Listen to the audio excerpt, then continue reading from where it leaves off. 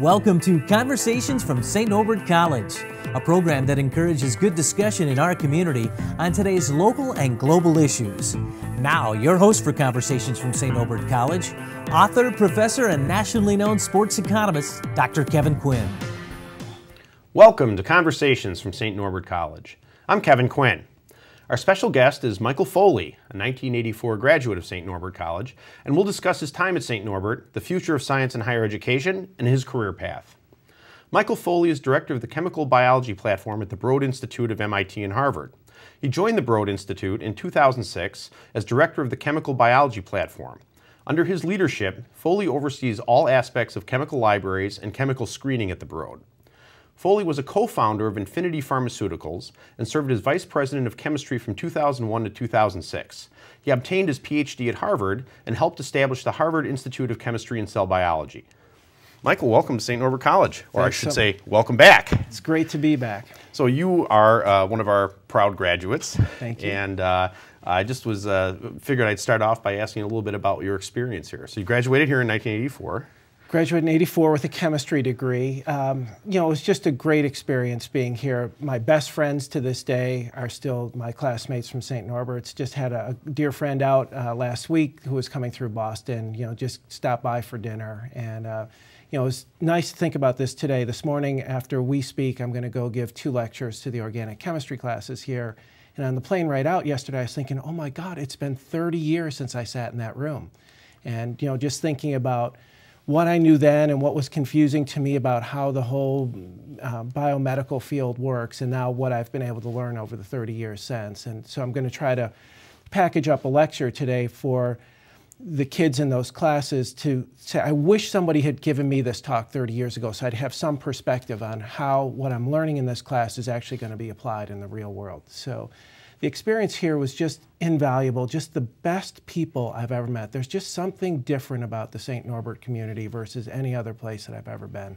Just different, I don't know if nicer, better, I don't know what the word is, but there's just a different connection to the people that I went to school with here. Well, that's one of the things that we're trying to do here, actually, is to make sure that the connection between faculty and students is the most central thing that we have. It's kind of like a graduate school experience in some ways, the connection that you have with your faculty. Speaking of graduate school, you between St. Norbert and Harvard, you were somewhere else. Is that correct? Yeah. So I started my career in the pharmaceutical industry on the junior staff. So I worked for Bristol-Myers Squibb in Wallingford, Connecticut. Well, it's Bristol-Myers when I started, and this was just as the pharmaceutical industry was beginning to undergo its massive change that you now see fully realized. So Bristol-Myers had been very successful, and then they merged with the Squibb Corporation. And so there were all kinds of changes there. And I decided that I would move out of that environment, and I went to Glaxo, which was in Research Triangle Park, North Carolina. What I really liked about Glaxo was that it was a startup kind of environment, even though Glaxo was a 100-year-old company at that point. They had just come to the U.S. They bought a vitamin company in Fort Lauderdale, Florida, so that they would have a foothold in the U.S. so they could begin marketing their first blockbuster product called Zantac for ulcers. So over time then they built a research facility in RTP, and while that facility was being built, they rented space at the University of North Carolina at Chapel Hill. And so we started out in the basement of Venable Hall at UNC, getting Glaxo going. It was a true startup experience, but what was different from a typical biotech startup was there was an unlimited budget because there was a multi-billion-dollar blockbuster drug behind the effort. So money was no object. You could just go as fast and as hard as you wanted on all of your projects. And so that was a great learning experience, and watching a company be built from about 5 people up to about 30,000 in a very short period of time, 5 to 7 years.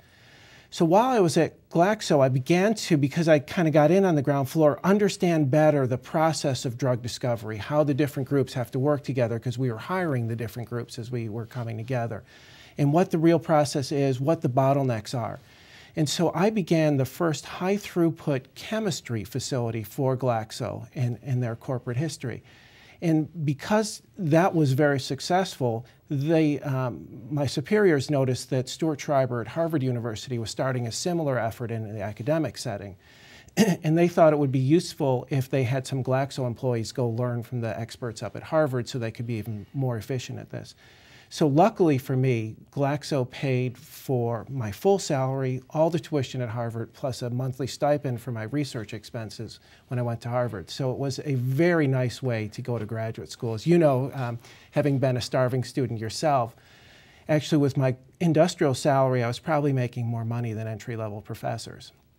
Wow. So it was a very sweet situation. And so I finished my Ph.D., and while I was going through this, I was having conversations with my advisor, Stuart Schreiber, who's a very, very famous chemist, responsible for many things, not the least of which is figuring out how drugs like rapamycin and FK506 modulate the immune system. So gave us some real insights for the first time into how the immune system works through those small molecules. And this was at the time when the HIV was just becoming discovered, I guess. Yeah, slightly post HIV being discovered. This was, you know, the protease inhibitors were out there.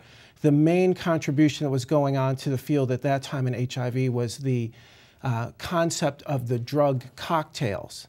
So you would have a reverse transcriptase inhibitor along with a protease inhibitor and things like that, and trying to hit the viral replication cycle at multiple points in order to knock it down. And actually that really stuck in my mind. And it's interesting you use that example because it ended up being the inspiration for the first company I started, which was CombinatoRx, before Infinity Pharmaceuticals. But while I was at Harvard finishing up my PhD, now I was obligated to go back to Glaxo. I had a $500,000 contract. Either if I didn't go back, I had to write them a check for $500,000, which I didn't have, or go back, work day for day before I was liberated from that contract. So Schreiber was starting this Institute for Chemistry and Cell Biology, and he needed somebody to run it because it was, believe it or not, the first collaboration between Harvard Faculty of Arts and Sciences on the traditional Harvard campus that you think of in Cambridge and the medical school on Longwood Avenue. And so in almost 200 years, they'd never collaborated on anything. And so they were setting up this new Institute for Chemistry and Cell Biology in the Cell Biology Department on the Longwood Medical School campus. So Schreiber is over at the Cambridge campus, and he needed somebody in Boston. So he got Harvard to buy me out of my contract and give me a faculty position in cell biology over at Harvard ICCB. And then while I was there, inspired by the HIV cocktails, it started CombinatoRx, which is a publicly traded company which has now changed names. It's called Zalicus, which was combinations of FDA-approved drugs for multiple diseases, in addition to Infinity Pharmaceuticals, which I founded with Stuart Schreiber. So yeah, that was sort of the span between, that break between St. Norbert's and Harvard was working in industry. And then once I got to Harvard, seeing the future of drug discovery, decided not to go back to Glaxo, but to try to cut a new path and create biotech companies that can test out the new technologies and approaches to drug discovery. Yeah, I think that most folks who are watching probably don't realize how tight the connections are between some of the drug companies and some of the medical equipment manufacturers and the faculties at medical schools and other things. And that with that comes some interesting challenges. Absolutely. You know, we would like to think of ourselves as being put away in this ivory tower.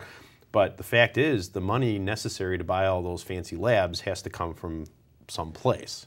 That's exactly right. So how does a professor navigate that without losing sight of what it is that they're there to do, either the quote-unquote purity of the research, or I would assume there was some teaching involved that was there, particularly of graduate students. How do you deal with that on a daily basis? Yeah, so for the basic science professors, use Schreiber as an example, where he's looking at chemistry, new starting points for drug discovery, new targets, it's less of an issue for him. Mind you, he has to bring in money. And he and me as well, we will go to pharmaceutical companies for that money to fund projects, rarely with any strings attached. It's really difficult for Harvard or MIT to allow these folks to invest, if you will, in projects and then have some right of first refusal or something that just it doesn't look right, and then you could be accused of exploiting students. It's really got to be a gift or some sponsored research type of thing where you can then publish broadly. And if you do grant a license to a patent, it has to be non-exclusive.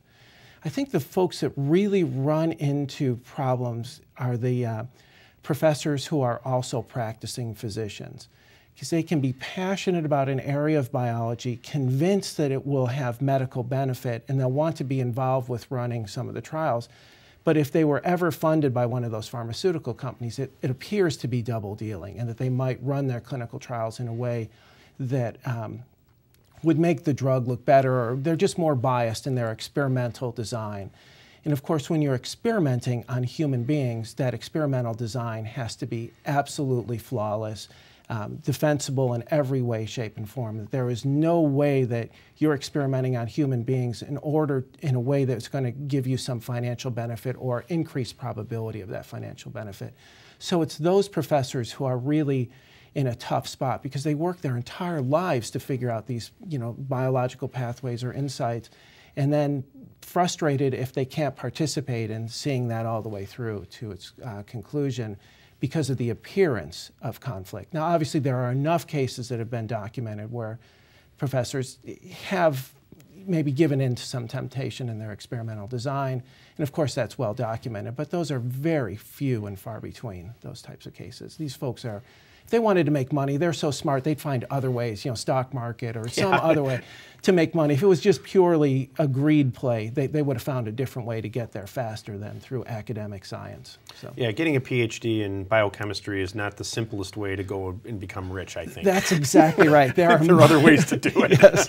Yeah, some software, a concept, or something that can be turned. It's funny, we just had a great presentation from a fellow named Roy Rosen at Intuit, where they're looking at 2-week cycle times between concept and launching a prototype product on the internet, and that's how you get rich. Studying biochemistry for 6 or 7 years, getting your PhD, doing 4 or 5 more years as a postdoctoral fellow before getting an entry-level professor job, and scraping for grants, which we all know are very, very difficult to come by these days because of the funding situation down in Washington. So. Yeah, there are much more efficient ways to get rich. And actually, I think that's a bit of an issue, because when I grew up, the space program was a big deal. Oh, absolutely. And it was cool to be a scientist. Yeah. If you look at the popular culture, television, and think about what it looked like to be a scientist in the 1960s versus how science was portrayed in the 1990s. Right. It was almost a joke to be a scientist there. And I think that one of the issues that's happened in the U.S. and around the world is that, just what you say, it's much easier to become rich if you're smart and quantitatively inclined going to Wall Street than it is to become a medical doctor or some other kinds of a scientist. And in some ways, I kind of blame the Ivy League schools for sending their best people to Wall Street in that kind of an environment. That they're very highly competitive, the ends justifies the means kind of thing. Sure. So, certainly a lot of the best and the brightest from those schools headed to Wall Street to make their fortune. I don't know if they were encouraged by the professors to do that. It's not a prison, it's still America, and if there's that lure of quick cash, sometimes it's overwhelming, particularly for young folks who might be in a lot of debt from school. Right. And so, a lot of great people ended up there. It's going to be interesting. It's interesting you point that out. Let's see what happens now, because Wall Street's not hiring, as you know, and they haven't hired for about 4 years. And now we've got those really bright kids out there doing other things. I read in Harvard Magazine, a lot of these folks who would have ended up in hedge funds down on Wall Street are doing volunteer work now and trying to build up their resume. And it'll be interesting to see if there's something quantitative that comes out of that we can then measure and say that they did more or less good for society by taking a different path. But certainly that spigot to Wall Street's been shut off by all the scandals in the past 5 years. Right. If you look at Asia, China and India in particular, but other places, there's a much greater emphasis, both from a government policy point of view, but also culturally, on learning science and math. Oh, absolutely. And we're up to speed on the Kardashians. We are. We are indeed. And you were mentioning before we went on the air about how some of the drug companies are actually starting to outsource some of the research to less expensive countries. Yes, and so there are multiple reasons for that. The primary reason is in India, that's the largest emerging middle class in the world. And so you need to set up operations there if you're Merck, Amgen, Pfizer, Glaxo. And so the best way to do that is to contract work out to folks in that different economy. So now you're going to get a lower price point for your full-time employees, your FTEs. But what you're also doing is transferring knowledge to that region, because you have to teach these folks how to do the work. They have no clue how to execute, or didn't have a clue, they do now, on how to execute a drug discovery program. So now you're educating the local folks to be able to now operate drug discovery companies when you move into that region full time. And so you basically now there's the leading edge where they're beginning to market their products in India and China, the pharmaceutical companies. But then to be sustainable, the governments won't let them just market there. They've got to have established research facilities as well as production facilities. And so if nobody in the local economy is able to actually operate those facilities, you've got a big problem, because it's just too hard to move that many folks from the US and Europe into India or China to successfully operate in those regions. So that's cost cutting is just one part of it, but they're also beginning to establish themselves in those markets. If you look at the US and European market, they've really leveled off, and they will be level for the foreseeable future. But there are some astounding rates of return in the BRICS nations, Brazil, Russia, India, China, the BRIC nations. These are the emerging economies, and you could be looking at compounded annual growth rates of about 13% versus a static 1% growth in the US and Europe.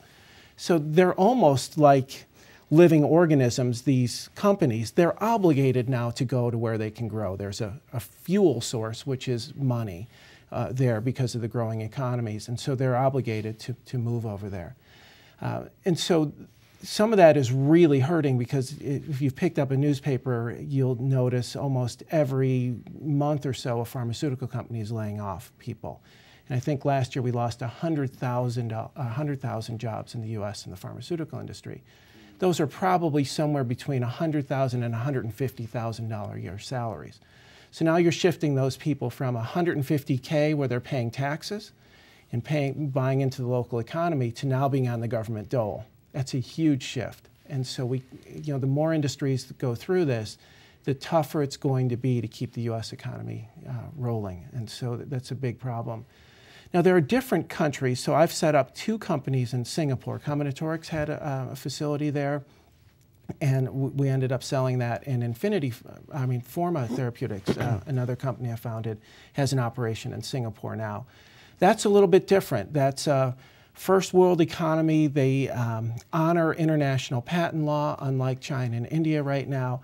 It's as expensive as operating in Manhattan, and so you're not going to get a real economic incentive. And the government does try to mitigate that with some grants and loans and things like that. But the local economy the local folks are so well trained that you can actually operate a drug discovery effort in Singapore right now. And then with the grants and other tax breaks, it makes financial sense to have groups over there. So that's been a very nice entry into the Asian market going through Singapore. It's actually, when you go over there, I always tell people when they ask what it's like a really, really long trip to San Diego, because everyone speaks English.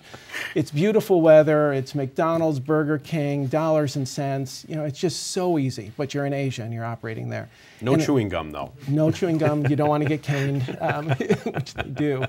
And so that's a nice way to then get into the China and India markets. But the world in the pharmaceutical industry is changing so much right now, with those being the real drivers right now, China and India and Brazil coming on very strong. You're watching Conversations from St. Norbert College. Joining us is St. Norbert graduate Michael Foley. Michael, let's talk a little bit more about the drug business, and in particular, the drug approval business. Mm-hmm. It's not like you have an idea for a drug, and then you walk down to the local Walgreens and say, "Hey, would you sell this for me?" It's not like it was 100 years ago. That's exactly right. Talk a little bit about what that process is like. So right now in the modern era, our new drug targets, how we're going to intervene in disease initiation and progression, the new approaches are coming through genetics. And so the human genome was just sequenced for the first time 10 years ago. It was only 10 years ago, but everyone now in the biomedical industry is impacted by that and the subsequent studies. And so what they're able to do now is look at common diseases, and they can find, through these genome-wide association studies, they can find links between gene variation and disease. Now, it's just correlation. And then there's an amazing amount of work that has to go on to say, is it just correlation or is it also cause and effect? And so once you've got cause and effect, you say, absolutely. And let me just make this more specific. There's a common disease called Alzheimer's disease. Very, very difficult disease. Many, many ways that disease is initiated and many different biological pathways that are activated and inactivated to allow it to progress. So there isn't just one magic bullet that you can look at to knock out Alzheimer's. So you've got to look at the totality of the genome through these genome-wide association studies and say, we're going to look at the genomes of 30,000 people who don't have Alzheimer's and 30,000 who do. What's similar, what's different? And that gives us an idea of the targets we should go after. Genetics told us that inhibitors of gamma secretase, just a protein, should be effective in treating Alzheimer's disease. Lots of companies went out. Now what you do is you create a multi-million member collection compound library, and I'm going to screen it against gamma secretase to find small molecules that can inhibit this protein target. That's the starting point for drug discovery, and maybe 10 years after that, we're going to be able to put it in people after figuring out that it's safe, safe, effective, gets to the target of interest. It's got to cross the blood-brain barrier, very high bar. This is going to be for elderly people, so you don't want to inject them. They've got to be able to swallow a pill, so it's got to be orally bioavailable. Then once in the body, there's another barrier, the blood-brain barrier, which obviously designed to keep toxins out of our brain. It's got to cross that, then get to the target and inhibit the target, gamma secretase.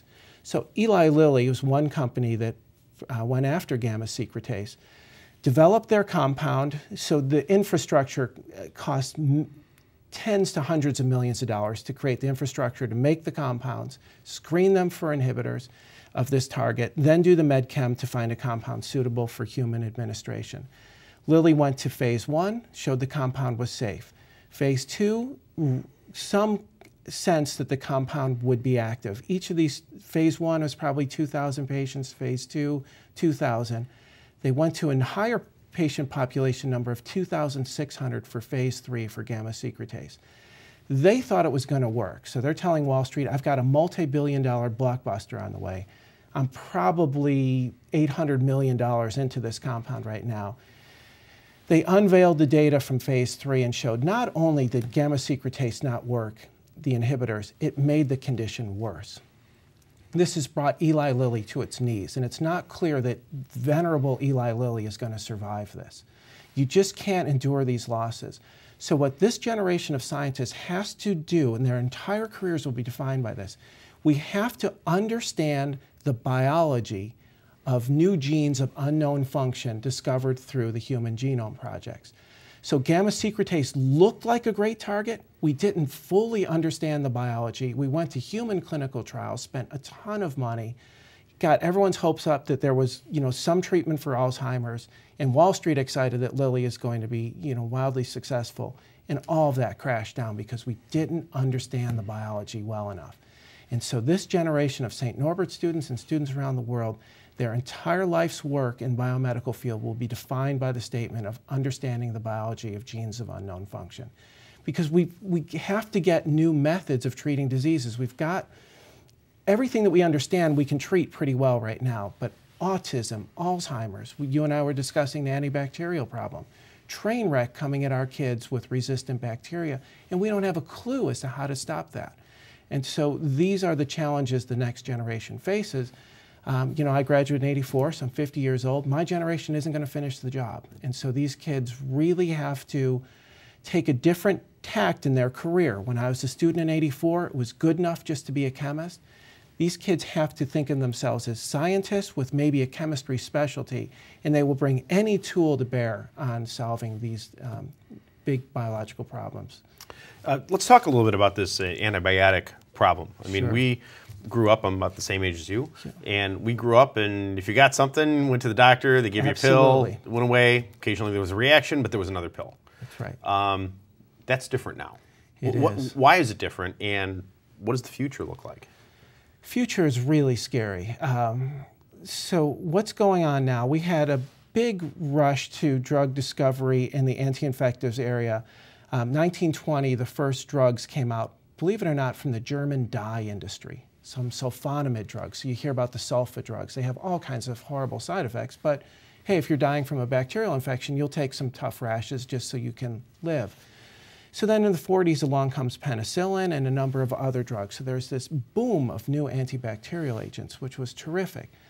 The problem is that the bacteria can mutate their genes, or through a process called conjugation, bacteria of different strains can trade genetic information. And so it's interesting, one of the things I'm going to talk about at the student award ceremony today, one of the fellows who helped us start CombinatoRx was a fellow who became a dear friend, Joshua Lederberg.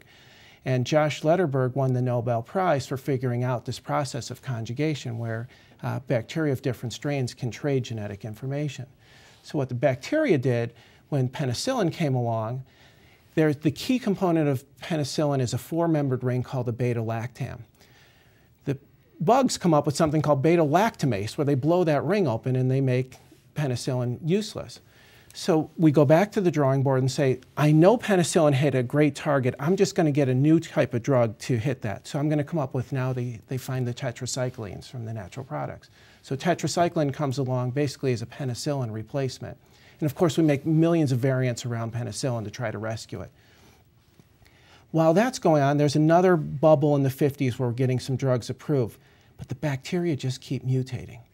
Now, since 1950, I think there's only 6 or 7 new drugs that have been discovered. Nothing since 2003. And so while we're sleeping, the bacteria are constantly mutating and trading genetic information on how to beat these drugs. And so what we have is becoming less and less effective. And last year for World Health Day, the World Health Organization said drug resistance is the #1 health issue facing the world right now. I mean, that's a pretty strong statement from the WHO. The problem is when we go back, and this was an experiment that was run at GlaxoSmithKline when I was there, the bacterial genome was sequenced before the human genome because it's a lot smaller. So it was a tractable problem. So now we have the bacterial genome sequenced. It heralds a new day in drug discovery because we can then go in and selectively knock out gene after gene and say, what happens to the bacteria when I knock that gene out? If the bacteria dies when it doesn't have that gene anymore, that's called an essential gene, meaning I knock that out, the bacteria dies, people don't. That's a good thing. So Glaxo went in with its entire compound collection. At the time, it was smaller. It was 530,000 compounds. They picked, out of 300 essential genes they discovered, they picked 70 to run high-throughput screens against. So against every single one of these 70 high-throughput targets, or these protein targets, they ran 530,000 compounds in duplicate, so a little over a million. It's about $1 a well to screen these things, so $1 million to throw 70 times. They got nothing. And oh, by the way, Merck ran the same experiment, so did Pfizer. Everyone ran it, everyone got the same result. And everyone said, well, we got nothing, forget about it, we're out. Well, the problem is the bugs don't care that we quit. They just keep mutating, and so what we have is becoming less and less effective. Everyone knows it's happening, but no one does anything about it because they said, well, we tried and we failed. What do you want us to do? So Pfizer just quit. They got out of the space. Eli Lilly made most of its money over the years in that space is completely out. So many of the companies have just left saying, well, we can't do anything. And oh, by the way, you can't make a lot of money once you discover these drugs. So this is a place where a new type of institution like the Broad Institute can take on those problems. And it's not just bacteria, it's malaria, TB, dengue fever, leishmania, these parasitic diseases that most of the folks our age don't die from cancer or things like that around the world. It's from these parasitic or bacterial infections. That's what wipes out most of the folks. They don't make it to our age. They don't make it to our age. This is fascinating stuff and important stuff. Unfortunately, we're out of time. But I want to say thank you for joining me today. And I hope you've enjoyed our show. Until next time, I'm Kevin Quinn. Best wishes for good conversations from St. Norbert College.